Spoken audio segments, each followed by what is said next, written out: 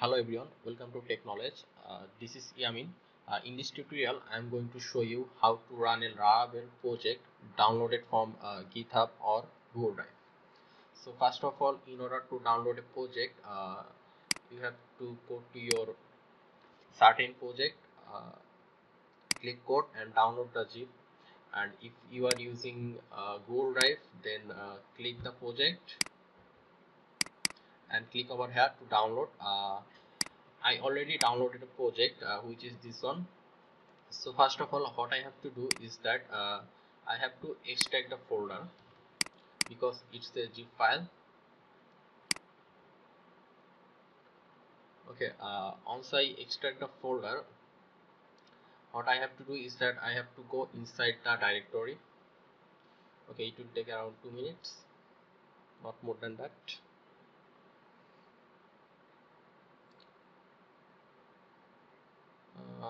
Okay, it's done.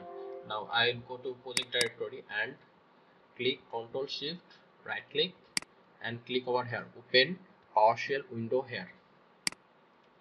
Now our first part is that we already download a project. Now what we have to do is that we have to run a command which is composer update. I'll copy it and paste it over here and press enter. Now it will take around 5 to 10 minutes. It actually depends on your project size and how many packages are used in that project. So now I pause the video and resume again when all the packages are updated. Okay, now, thank you. Okay guys, our composer update is done. Now I will open the project using Sublime Text. I already did. So now if your project has a .env file already, then all you have to do is that you have to copy the database name and create a database uh, over here, then run the command php artisan migrate and php artisan serve, and done, your project will be done. Now in this tutorial I'll consider that I don't have a .env file, so I'll just delete this file, and I will consider that we only have env.example. So first of all, what I have to do is that I have to rename this folder. I will rename it .env.example to .env. Okay, press enter. Now our .env.example file is .env. Now what I have to do is that first we need a app key. So for that we have to write a command php artisan key generate. Okay, press enter. A key is generated, as you can see. Now we need to give a database name. You can give the database name anything you want, a random database.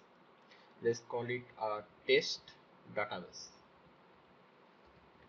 Okay, and the username will be root and the password will be null. Okay, let's save it. Save, Ctrl S. Now I will copy the database name, Ctrl C, and create a database for that name. Okay, database created successfully. Now our this up to 5 part is done. Now I have to use this command php artisan migrate. php artisan migrate. Press enter. Okay, our database created successfully. Now that's a lot of database. Okay, let's write php artisan serve, which is the last part, which is this one. Okay, let's see. Okay, now let's run the project. Okay, let's see here. Okay, all the database has come. Now write.